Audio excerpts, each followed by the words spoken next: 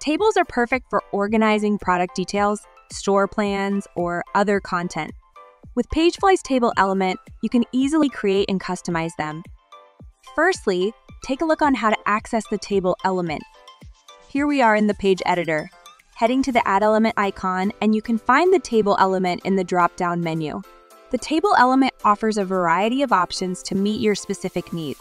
Select the desired option, then simply drag and drop it onto the page to begin using it.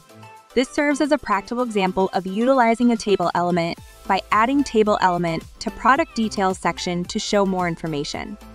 Moving into the general configuration of table element, here you can set style for the element. There are 6 styles for the table that you can choose from. I will choose hovered rows. You can adjust the number of columns and rows for the table here. There are 2 options for you to choose which rows or columns are the header here. I will choose the first row.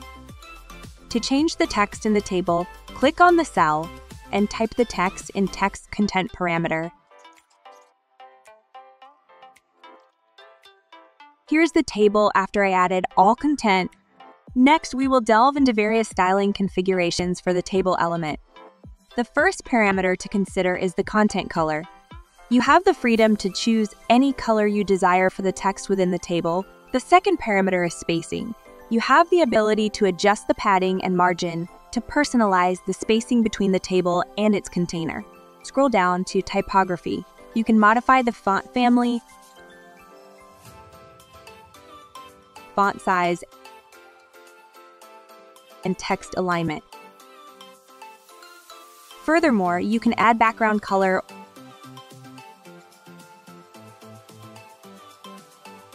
or background image for the table. To make your table stand out, you can adjust the effect parameters. There are 2 options available: opacity and shadow. By enabling the shadow feature, you can fine-tune the shadow of the table using functions such as shadow horizontal offset, shadow vertical offset, shadow blur, and shadow color.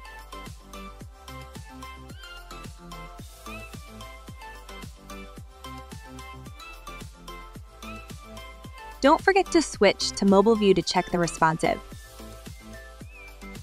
You can reduce the font size or any spacing to make it look more beautiful on mobile. Save and publish your work. And check it on live view.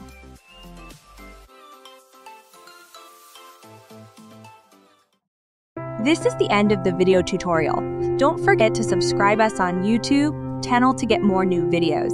Our friendly and knowledgeable team is available via live chat 24/7. Thanks for watching.